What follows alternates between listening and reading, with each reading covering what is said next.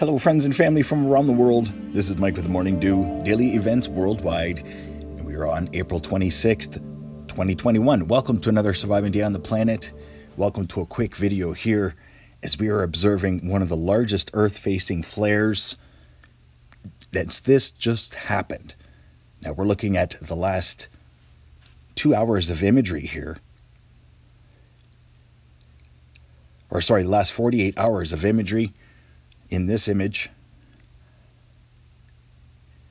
And I'm pretty sure this was an X-class flare. Just observing the SDO imagery from last night's video, you could see it was that Earth-facing sunspot that ejected something just after the plasma filament ripped away here in the southern hemisphere, and you could see it moved right across the southern hemisphere. So yet again, within a week, we're looking at yet another Earth-facing event. So stay tuned to Morning Dew, as I'll have a full update tonight on where this is going. They're already showing a small prediction with ISWA.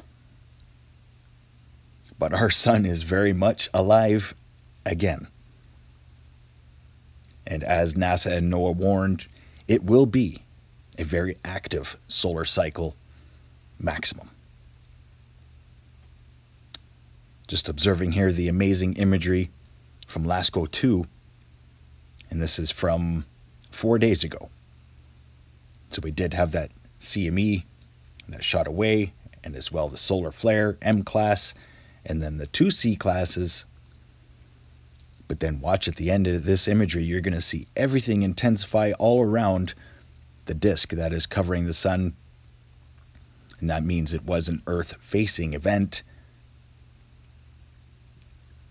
You can see large whips of energy ripping away from the southern hemisphere on both the west side and the east side.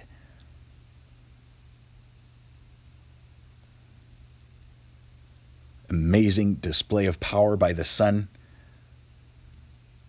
as we are embarking on solar cycle 25, which is an 11-year maximum. Then we might possibly be dipping into a very long minimum, as I've been documenting for the past 4 years on this channel. But I haven't seen the sun act this way in a very long time. This was a large Earth-facing event, so heads up everybody. This is coming our way.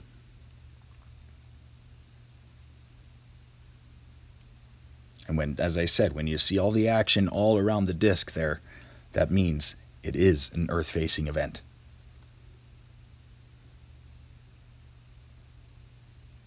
Going to leave you here looking at the last few images of LASCO 2 from this event, and as well SDO showing the event in the multi-spectrum.